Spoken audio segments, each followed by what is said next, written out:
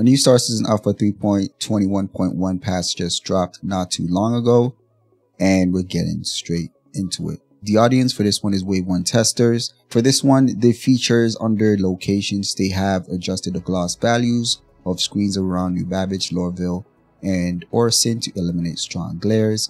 Area 18 is coming soon. Under gameplays, they also made some updates to the Tractor Beam UI, VFX, and gameplay polish. Also with the data heist mission flow, loot containers, and bug fix polish pass as well.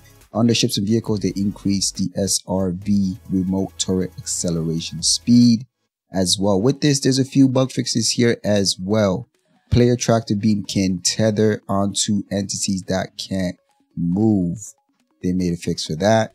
Ship Tractor Beam's components are not present in the VMA, VLM loadout, so that's been fixed. The vehicle inventory storage capacity is extremely low in the SRV. They fixed that. The screen for the cargo elevator panel is embedded into the panel housing. That's on the SRV as well, so that's been fixed. Crime notification not displaying message when committed against a player.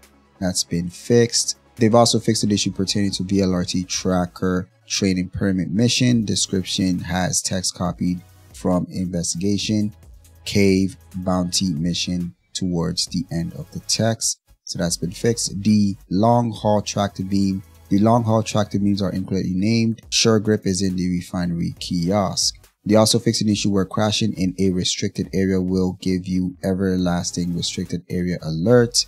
They also fixed an issue where some mission locations will be named mission location in the contract manager and description.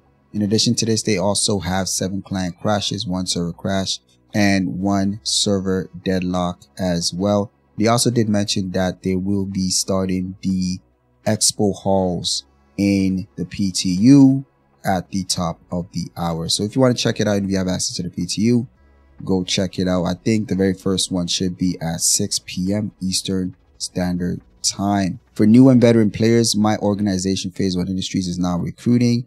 If you're interested, you can find our Discord in the description down below. Make sure to leave a like, subscribe. I'll catch you guys on the next video.